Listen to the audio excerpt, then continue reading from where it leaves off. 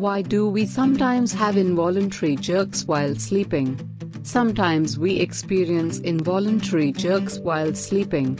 This jerk is clinically called as hypnic jerk. It is a strange falling sensation and muscle twist. Many medical experts agree that this is a natural plan of the sleeping process. According to these experts, as the muscles begin to slacken and go into a restful state as sleep is entered, the brain senses these relaxation signals and misinterprets them as indication of falling. The brain then sends signals to arm and leg muscles in an attempt to regain balance. Even though this happens to most persons, the recent studies show that hypnic jerk is linked to sleep anxiety, fatigue and discomfort.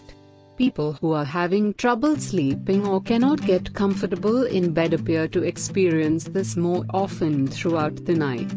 It is especially more common with people who are trying to fight falling asleep or have been deprived of sleep for more than 24 hours.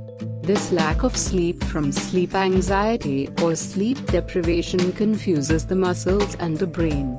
The muscles continually attempt to relax and shut down for test, while the brain remains awake, creating continued misinterpretations of falling or loss of balance. Hypnic jerks can occur in anyone. These jerks or sleep startles normally occur at the onset of sleep, rather than at the offset. Hypnic jerks are more frequent in childhood with 4-7 per hour at the age ranging from 8 to 12 years old, and it decreases toward 1-2 per hour at 65 to 80 years old. Various drugs and medications, notably psychoactive drugs, can create jerks when commencing sleep as the body prepares for and initiates muscle paralysis.